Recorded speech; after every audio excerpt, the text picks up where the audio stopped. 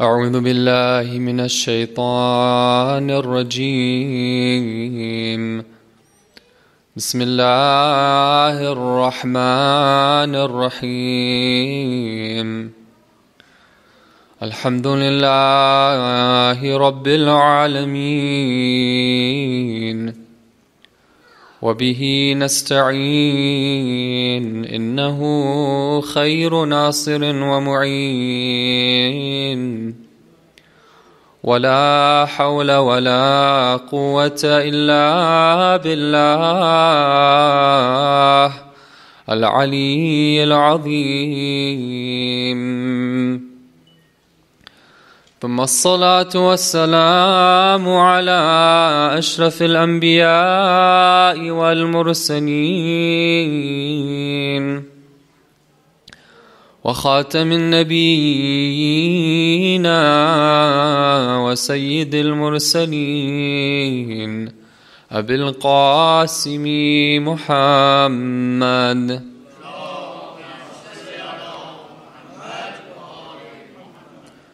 وعلى آل بيته الطيبين الطاهرين المعصومين.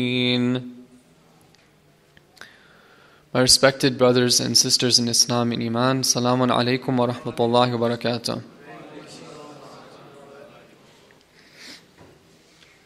Alhamdulillah for this opportunity to once again come together as we near the completion of what I believe is our 7th day of fasting. May Allah accept all of your amal. Today I want to do a bit of a different structure in terms of the presentation. Inshallah, we'll spend a little bit less time on the hadith at the beginning.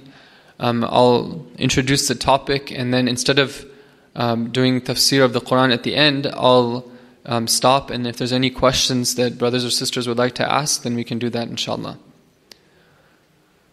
So as we've done in previous nights, I want to begin with a hadith about fasting and about the month of Ramadan. This one is an advice has to do with the etiquette of eating, iftar, or eating in general. And it's about a small story about somebody named Wahab ibn Abdullah, who was also known as Abu Juhayfa. Abu Juhayfa was one of the good companions of the Prophet, and he was one of the narrators of hadith. What happened is that he himself narrates that one time I went to the Messenger of Allah. I was in his company. And it seems like he had eaten a lot, and he had eaten fast.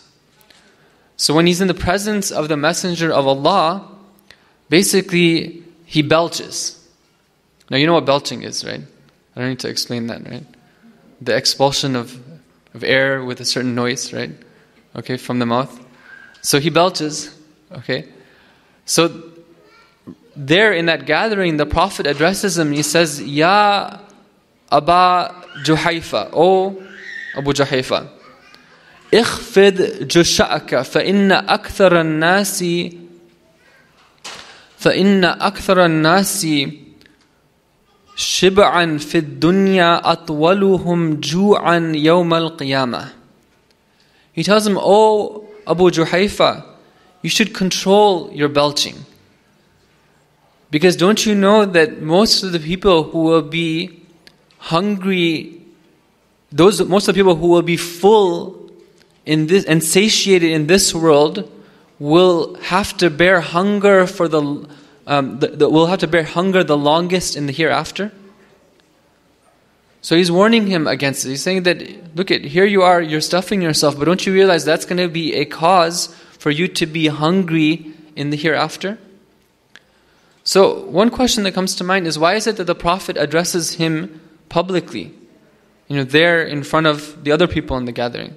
Usually the Prophet, when he would want to tell people something, he would do so in private. But it seems that this was something that was of such concern to the Prophet. Maybe we think it's a small thing, somebody belching loudly after they eat. Okay, fine. In some cultures that's considered a good thing. It's a sign of being polite that you appreciate the food. But here the Prophet was saying, no, you don't do this. And it was enough to say it in front of that gathering. It shows the severity of what he wanted to convey. Maybe he wanted to educate other people as well. Secondly, we see that the Prophet is making an analogy. He's saying that, okay, somebody who stuffs himself in this world will be hungry in the hereafter. What does that mean?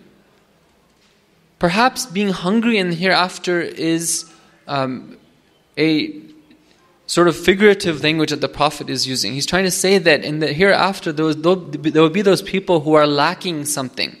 They'll be lacking spirituality, lacking proximity to Allah. And they'll feel that sense of lacking on the Day of Judgment. And one of the ways of preventing us from that light of Allah and getting close to Allah is by stuffing ourselves.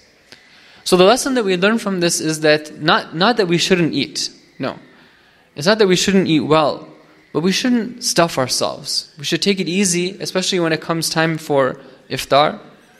After all, one of the purposes of fasting is to give our body a break after 11 months of intense eating regularly, on time every meal. Here's a time for giving it a bit of a chance, taking it a bit easy.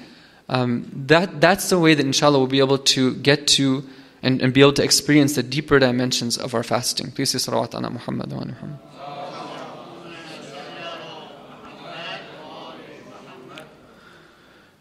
We'll continue now with our discussion about different advices and tips that we have from the teachings of the Quran and the Ahlul Bayt about how we can build Islamic families. And until now we talked about a couple of very important principles. The principle of having love in the family and the principle of having spirituality in the family as well.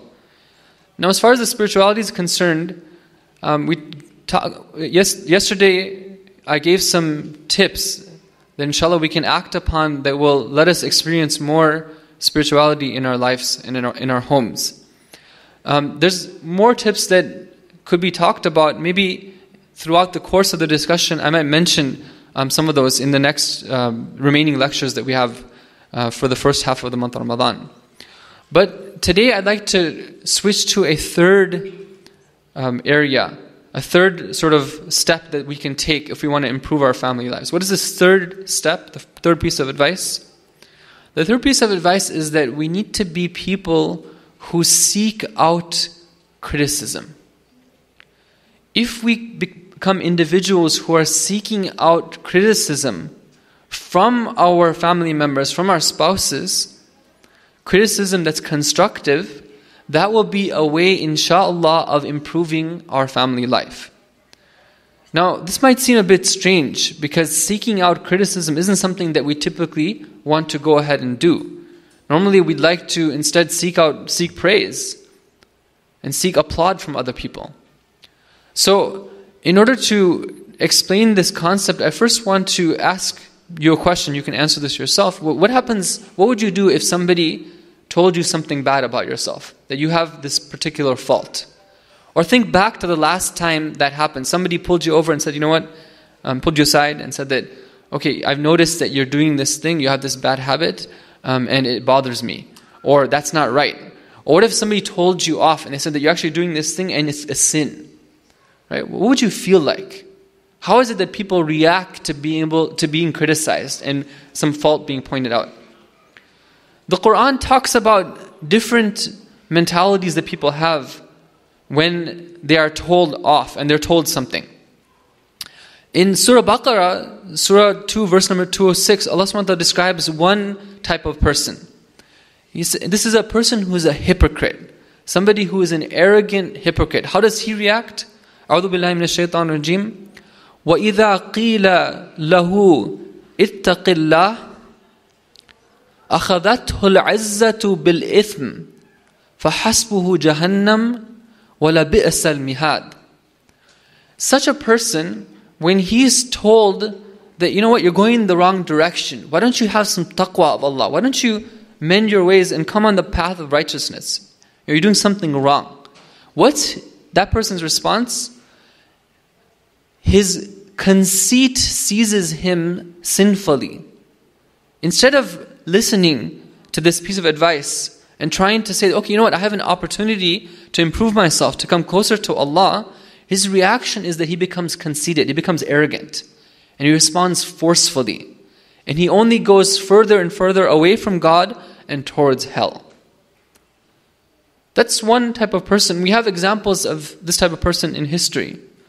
One of these people in history who's like this, his name is Abdul Malik ibn Marwan. He's one of the famous khulafa of the Umayyads.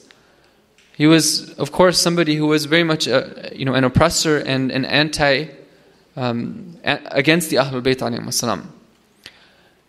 History tells us that this man, Abdul Malik ibn Marwan, one time he goes on the mimbar in the city of Medina, and he's so filled with arrogance and self-conceit, he tells people openly from the mimbar that I swear by God that if any of you tries to do Amr bin Ma'ruf to me and tell me to have taqwa of Allah, then I'm going to cut off his head.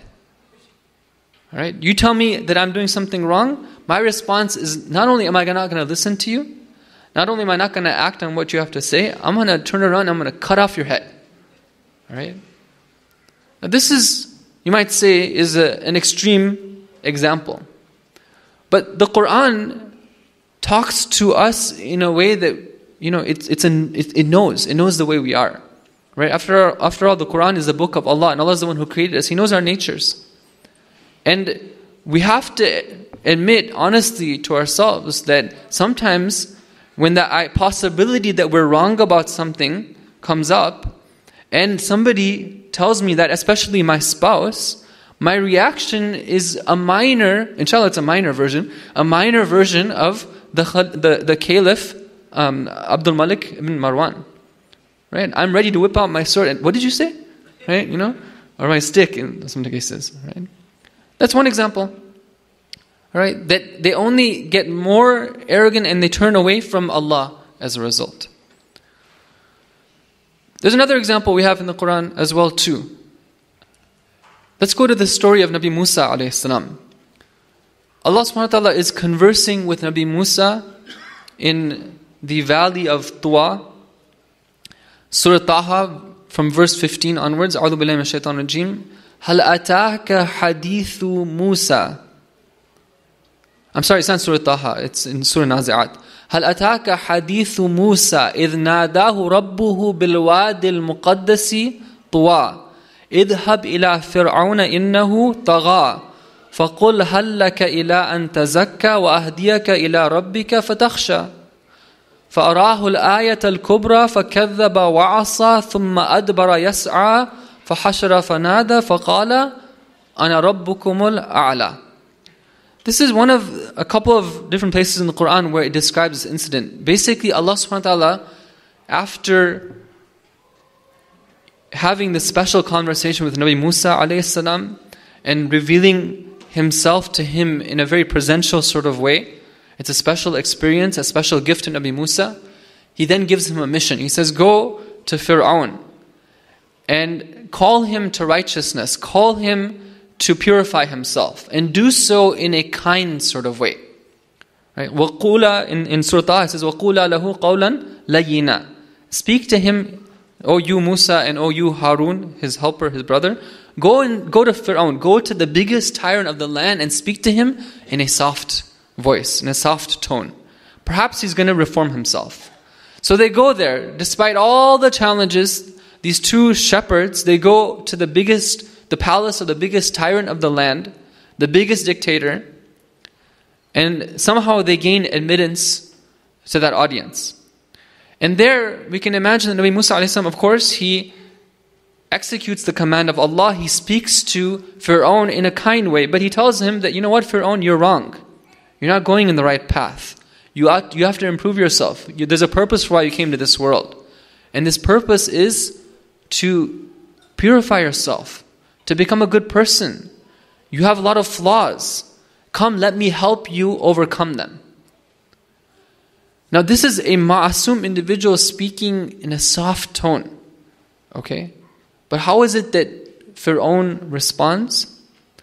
We're told in Nahj al-Balagha, Imam Ali Islam recalls this incident. He says that Fir'aun, what he does is he makes fun of Nabi Musa and Harun. Right? He makes fun of them. What does he say? Please say salawat ala Muhammad wa ala Muhammad. Sure. There's there's an announcement to be made that kids, children who are 12 years old and under, and are not in the babysitting, they're invited to go to the puppet show. Please say salawat ala Muhammad.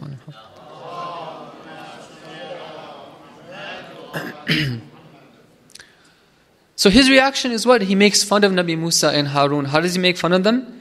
He makes fun of the clothing that they're wearing. He says, look at these people, they're wearing these mean type of clothing. If they were really what they say they are, then they would at least have gold bracelets on their wrists, right? Because that was a sign of somebody who was important at that time. And then in the Quran, it describes his reaction. What does he say? It says that Nabi Musa says, I will guide you to your Lord that you may fear him. Then he showed him the greatest sign. What was the greatest sign? The staff and then the hand. But he denied and he disobeyed, and then he turned back, walking swiftly. He mustered the people around him and he proclaimed. What is he going to proclaim? Is he going to say that I believe in the message of Nabi Musa? I am going to reform myself. I understand that he said the truth. I do have faults and I do have flaws. No. He says, Ana Rabbukumul A'la. I am your exalted Lord. Ana. I. Now, this is the example that the Quran brings. But once again, we have to ask ourselves, how do we react? When our spouse even tells us in a nice sort of way and points out something that is a problem that we have. There's truth in what they have to say. Do we not react with the immediate reaction of Ana? I am this and I am that. I respond by defending myself. Or do I think about what they have to say and see maybe there is something there that I can take some benefit from. I can improve myself. So this is another example of how people react.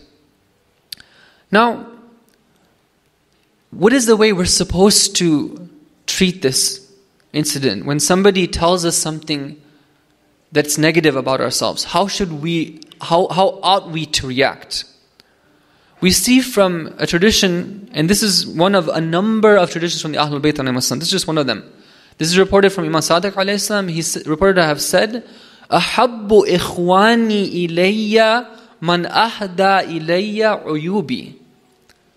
Who is the most beloved of individuals in the sight of Imam Sadiq alayhi salam? It's that individual who gifts him with his faults. He gifts him with his faults. The perspective of the Ahlul Bayt alayhim as-salam is completely contrary to the perspective of Fir'aun and his like. Completely contrary to the perspective of that hypocrite, that arrogant hypocrite and his like. And Abdul Malik ibn Marwan. It's a perspective that if somebody tells me something negative about myself, wait a minute, actually, that's something which is really beneficial for me. I appreciate, that's a gift from me. I'm going to become happy when you point out something to me. When you criticize me, when you tell me that I've done something incorrect, then I'm not going to try to lash out at you, try to defend myself, try to whip out my stick, right? I'm going to thank you because you've done a favor to me. Why have you done a favor to me? Because after all, what am I here for in this world? What is the purpose why I've been created? The purpose is to become a perfect servant of Allah. Perfect. And we all know ourselves. We all know that we are not perfect. We have flaws. We have faults. And if we don't see that, brothers and sisters, if we don't realize that we are people who are needy of perfection, and if we don't have that desire for becoming perfect, then there is something wrong with us. That's not the way that we were created.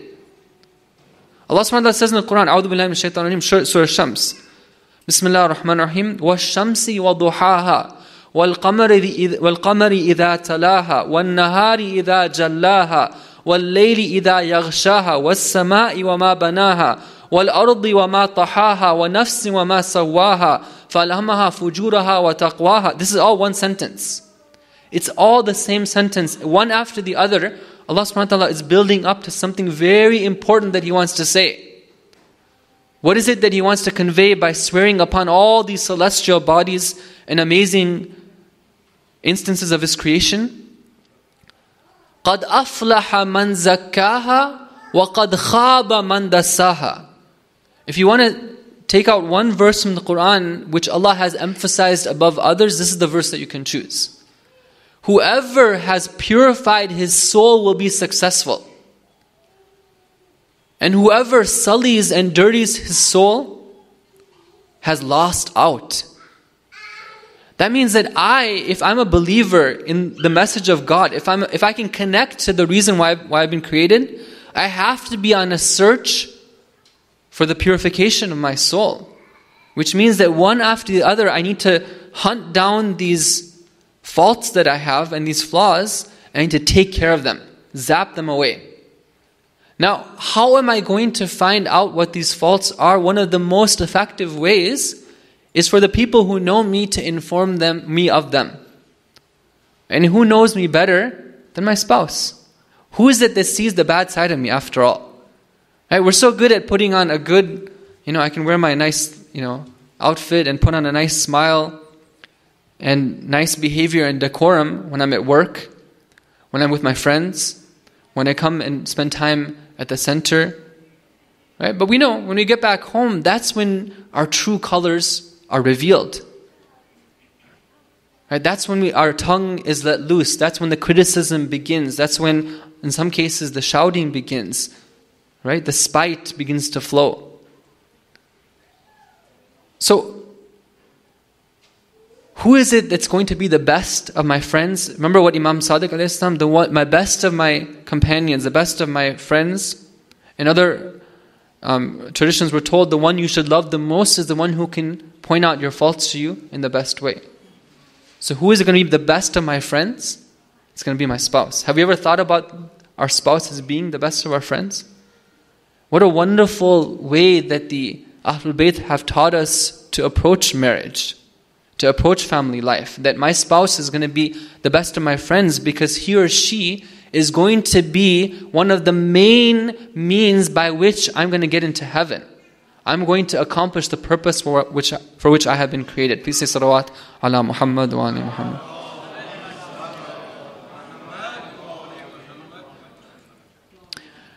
Brothers and sisters, I mentioned one of the ways of finding out about our flaws, which is that somebody tells us about them. One of the other ways is if we see a flaw in somebody else, then there's one of two things that we can do. And one of them is that we can immediately start to think about, this person is so, bad or lame because they have this flaw, right? Let me tell them something. Or the other thing that I can take is, wait a minute, I'm seeing that negative characteristic in that person. Let me ask myself, do I have that same thing as well too? What if I were in the same situation? How would I be like? So this is another powerful way for us to be able to hunt down those flaws and get working on them. What is that way? That when we see something negative being displayed, let's say by our spouse, something that really bothers us, let's try this strategy, that instead of trying to lash out, let's ask ourselves the question, wait a minute, where am I with respect to that? Maybe I realize that I'm the one who taught him or her that. I'm their teacher. I'm the one who taught them to be like that. Right? Or maybe that same thing exists within me, but it's even worse and more severe and deep-rooted and entrenched than it exists in them. Let me first fix it in myself. Then, inshallah, by them seeing me that I've fixed it myself, then they will also follow suit. The point is that the immediate reaction shouldn't always be to lash out and criticize other people. When we see negative behavior, when we're told about negative things, our first reaction shouldn't be to lash out. It should be that, how can I improve myself? There's a wonderful example of this that's very inspiring for me, that we have of one of our great scholars by the name of Mullah Mehdi Naraqi. Mullah Mehdi Naraqi was the author of a very important work within Shia literature known as Jami' al-Sa'adat. Jami' al-Sa'adat is a book of ethics and spirituality.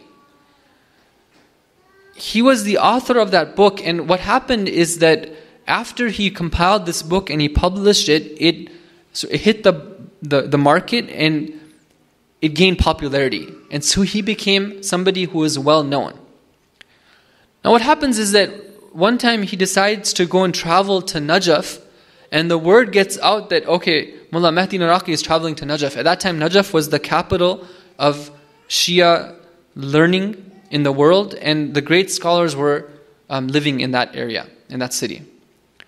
So when they hear that he's coming, everyone gets excited. So he gets to Najaf, and then everyone starts to come and see him and greet him and welcome him. But there's one scholar by the name of Sayyid Bahrul Ulum who doesn't go to see him. Sayyid Bahrul Ulum was a very famous scholar living in Najaf at that time. He doesn't go to see him. So after a day or two, when Mullah Mahdi Naraqi sees that Sayyid Bahrul Ulum has not come to see him, he goes to see him himself. So he gains an audience with him, and he introduces himself, says salam to him, but he sees that Sayyid Bahrul Ulum is not giving him a warm reception. He's turning a cold shoulder to him. So he spends a little bit of time, offers his greetings, and then he leaves. A few days later, once again, he sees that Sayyid Bahrul Ulum has not come to see him. He himself again takes initiative. He gets an appointment to go see him. He goes and sees him. He greets him warmly. He does his duty. But once again, he sees that Sayyid Bahrul Ulum doesn't show him a good response. Now, after some time, it's coming to the end of his stay in Najaf. Once again, he makes a plan to go and see Sayyid Bahrul Ulum. His friends tell him that, look why are you going to see him? He didn't come to see you. You should just forget about it, right? You already went to see him twice, that's enough. But he says that, no, I must do my duty after all. He goes and sees Sayyid Bahrul Ulum. The third time, this last time, before he's about to leave, he sees that Sayyid Bahrul Ulum and not only greets him properly, now he's very warm to him, very receptive, very kind. And then they spend some time together, and then he leaves. Now, people are wondering about this, the people around Sayyid Bahrul Ulum, and they say to him, because he was a great scholar, and they saw what was happening, they say to him that, Sayyid Bahrul Ulum, we saw that the first two times, you were very cold to Mullah Mahdi Naraqi. Why was it the third time you were very kind to him? So what does he say? He says that, you see, I knew that Mullah Mahdi Naraqi had written this book, and when I read this book, I was extremely impressed. But I wanted to see one thing. I wanted to test him. I wanted to see whether this author who had written this book, does he actually act upon what he's written? So I decided to test him. And I saw that exactly the way that he's described that we should be in terms of our behavior with other people, that's exactly how he acted. He was not treating me in the way that he was being treated. He was treating me in the way that he ought and wished to be treated by me. And therefore, I saw that indeed, he does deserve to be that author of Jami' al-Sa'adat. We get a very important lesson from this, brothers and sisters, that our reaction shouldn't always be the instinctual reaction when it comes to responding, with spite and with anger and with arrogance when it comes to people showing us negative behavior. No, oftentimes we have to see, what is my duty in this circumstance? His duty was to just be there and just, react. Maybe there's some reason why Sayyid Bahrul Ulum is not showing him that respect. And so he did his duty. He let him do whatever he wanted to do. That's the way that we should be as well too. We should always be looking to see what our duty is. We should use these opportunities as opportunities to grow.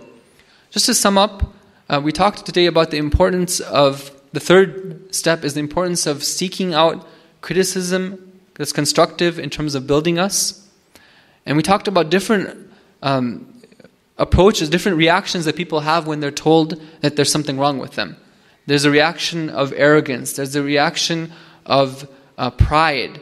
And then there's a reaction of being thankful and appreciative when somebody tells us something which is a fault in ourselves. Inshallah, we'll continue this discussion if Allah gives us a tawfiq.